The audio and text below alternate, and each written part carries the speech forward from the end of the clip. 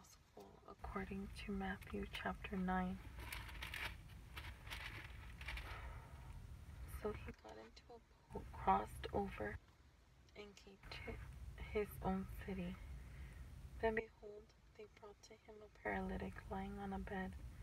When Jesus saw their faith, he said to the paralytic, "Son, be of good cheer, your sins are forgiven you."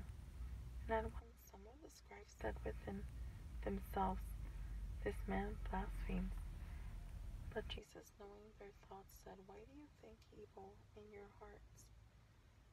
For which is easier to say, 'Your sins are forgiven you,' or to say, 'Arise and walk'? But that you may know that the Son of Man has power on earth to forgive sins." Then he said to the paralytic, "Arise, take up your bed, and go to your house." And he arose and departed to his house. Now when the multitude saw it, they marveled and glorified God, who had given such power to men. As Jesus passed on from there, he saw a man named Matthew sitting at the tax office, and he said to him, "Follow me." So he arose and followed him. Now it happened as Jesus sat at the table in the house, that, behold, many tax collectors and sinners came and sat down with him and his disciples. And when the Pharisees saw it, they said to his disciples, "Why does your teacher eat with tax collectors and sinners?" When Jesus heard that, he said to them, "Those who are well have no need of a physician, but those who are sick. But go and learn what this means.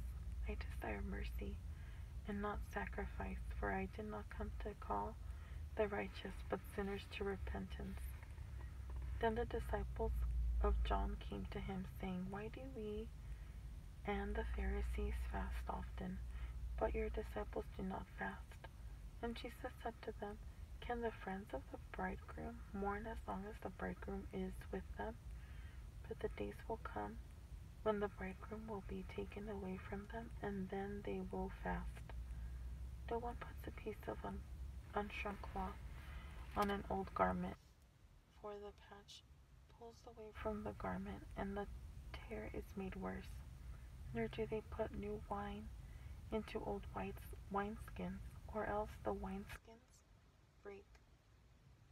The wine is spilled, and the wineskins are ruined. But they put new wine into new wineskins, and both are preserved."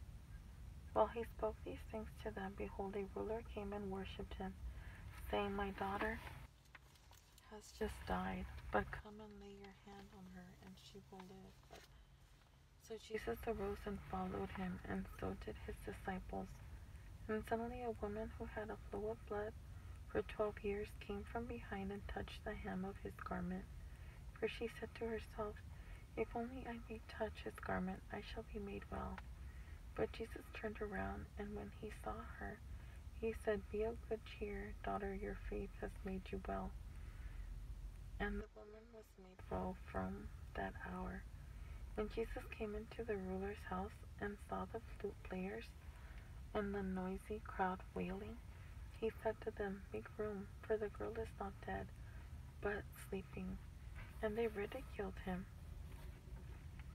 But when the crowd was put outside, he went in and took her by the hand, and the girl rose. And the report of this went out into all that land. When Jesus departed from there, 2 blind men followed him, crying out and saying, "Son of David, have mercy on us."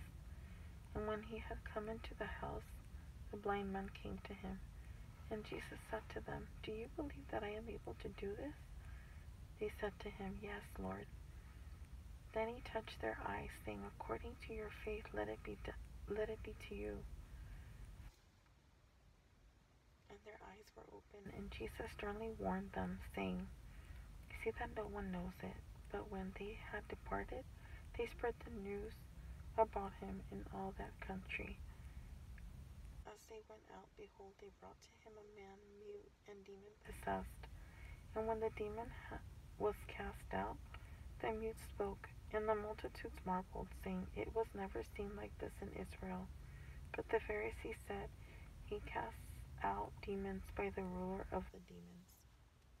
Then Jesus went about all the cities and the villages, teaching in their synagogues, preaching the gospel of the kingdom, and healing every sickness and every disease among the people. But when he saw the multitudes, he was moved with compassion for them, because they were weary and scattered like sheep, having no shepherd.